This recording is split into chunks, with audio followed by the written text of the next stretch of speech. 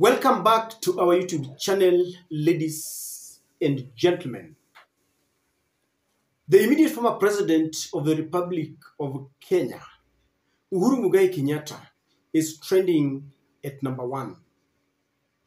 He's trending at a time when the man he promoted to the position of the Lieutenant General before he completed his second term, the man he knew very well was poised to become the new Chief of General Staff, Francis Ogolla, is no more, and his lifeless body is speaking volumes to anyone who cares to listen to what that lifeless body is saying.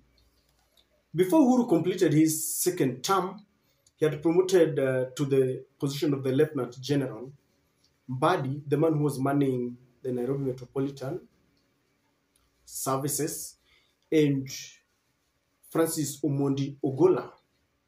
And Uhuru knew very well that the vector was pointing at the Kenya Air Force, according to the Tonje rules, and that Ogolla was to become the new CDF.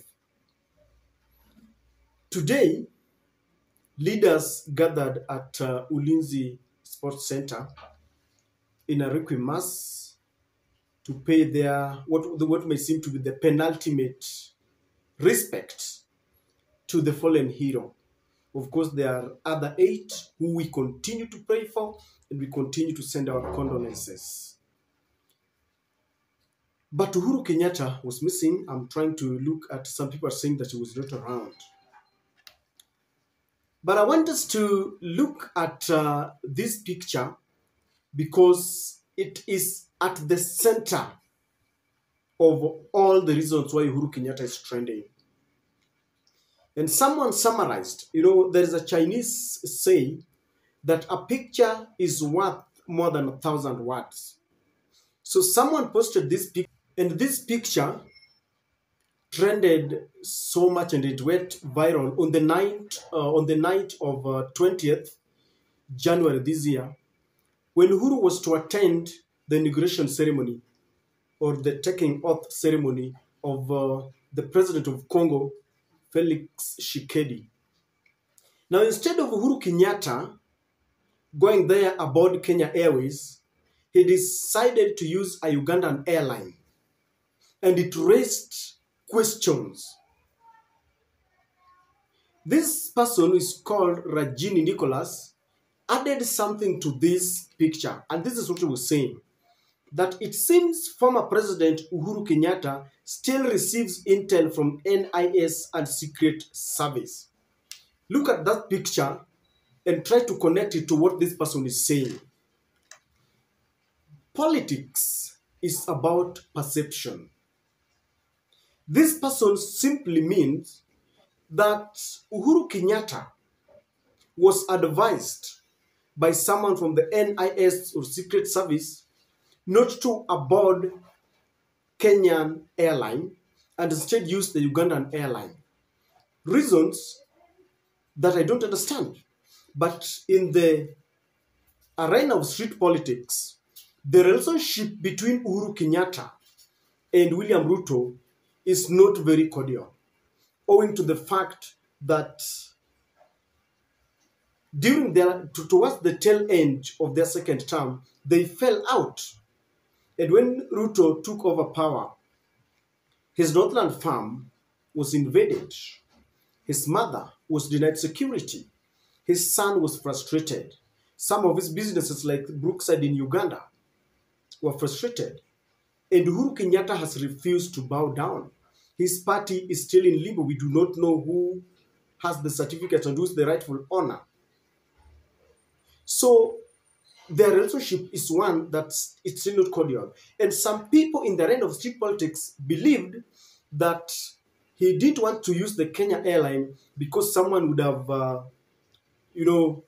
practiced mischief and his life ends just like that.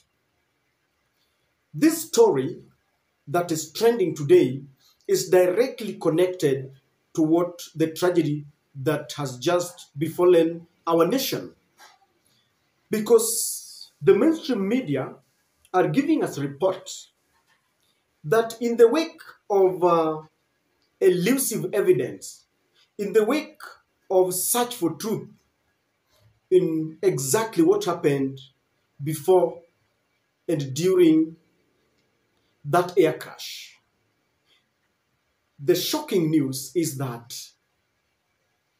the arrangements that were made at the last minute resulted in the former General Francis Ogolla being given another chopper instead of the one that had been planned that he would use to go and inspect schools in the banditry infected or infested areas.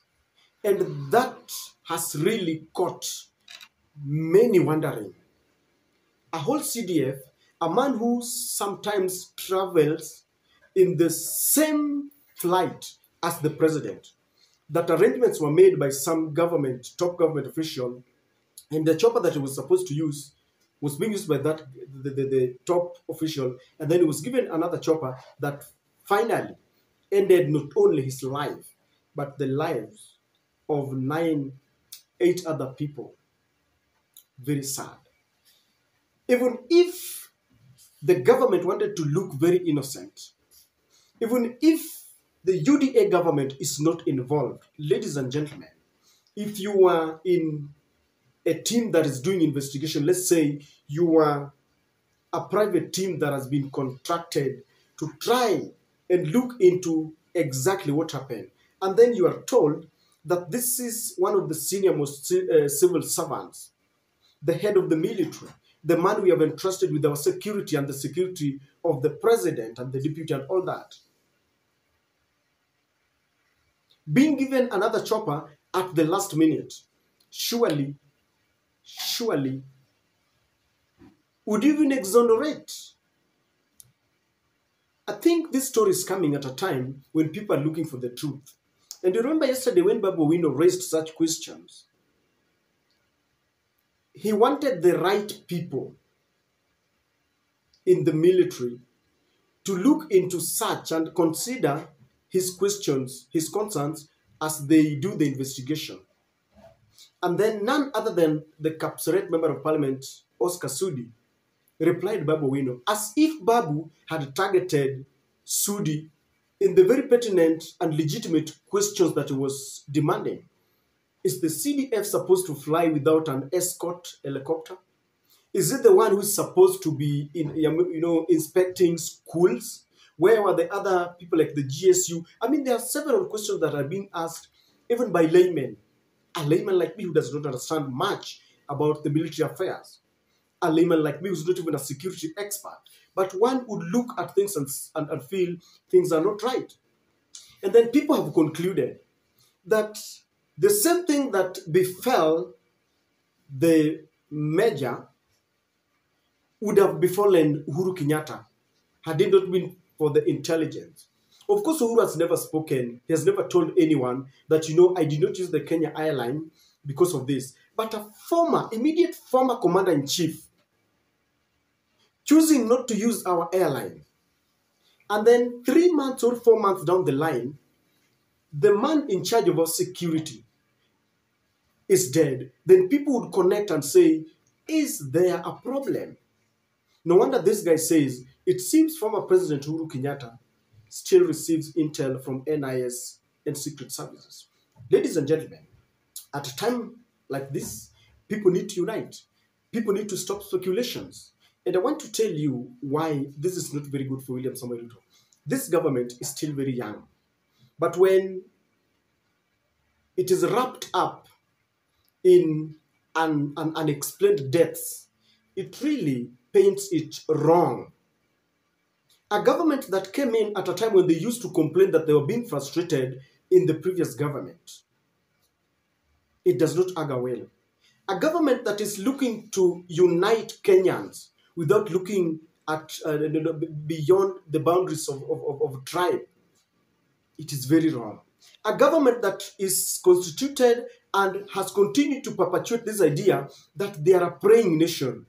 When they want rains, when they feel that we need rains, they pray and they say God has answered our prayers. They want to take people to Haiti, they pray, and the First Lady is praying. Everything's about prayer. They prayed about bandits, and William Ruto said that we should take, the word of God to the places where there are bandits. And now, because of the banditry, Ogolla is gone. A government that is constituted by people who call themselves men of God. It is wrong for blood-stained fingers to be being pointed at the government, even if they are innocent. People are arguing that what would William Ruto gain if Ogolla is dead? Nothing. And many are trying to exonerate and saying that William Ruto could have not have done this. Then who could have done it? It is only the government. And the man who enjoys the best intelligence is William Ruto. And people are asking William Ruto, can you do the best investigation so that we know what happened? Do you believe Uhuru had a reason to fear, considering what has happened? I want to end this by telling you this, ladies and gentlemen. A few years ago, for those who can remember, when John Demabior Garang, they had fought and they wanted secession from the main Sudan, now called the Northern Sudan, I think. And they're fighting for the oil belts in that country. And finally, when they did a referendum, people voted overwhelmingly. And mostly those black, tall Sudanese decided that we want our own nation, and they seceded. It did not take long, and many people felt that Garang had a very strong stand. And he was not going to allow the Western machination to infiltrate Sudan. And many argued that even in East Africa, there are people who are scared that he was moving with a lot of speed and he would even become politically very strong. Garang was invited to visit one of the East African nations, to be very precise, in Uganda. That was the last time the people of South Sudan saw him alive. And the plane that he was given by the state of Uganda crashed just somewhere. To date, the death of Garang is unraveled. I remember one day, Rebecca Nyandeng, who is the wife to the widow now, to Garang, once said that she believes that her husband never died a natural death. Many a times when politicians die in road accidents or aircraft or people of influence, then just know that there are probabilities that they were never natural deaths. And people are asking the government to form an investigative, neutral experts to give us the truth, which, if you ask me at a personal level, I don't know about at a personal level, because I've got my democratic right to believe or not, I don't trust that there can ever be any transparent investigation, not unless we get an investigative team from the Eastern powerhouse, the Eastern superpowers, maybe Russia or China.